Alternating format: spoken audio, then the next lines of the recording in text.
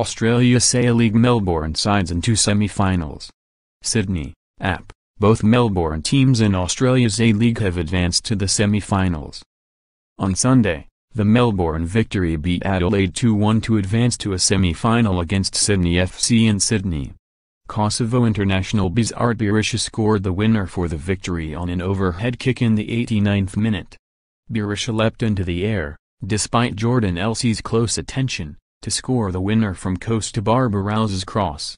Melbourne City, which beat Brisbane 2-0, will play Newcastle next Friday in Newcastle.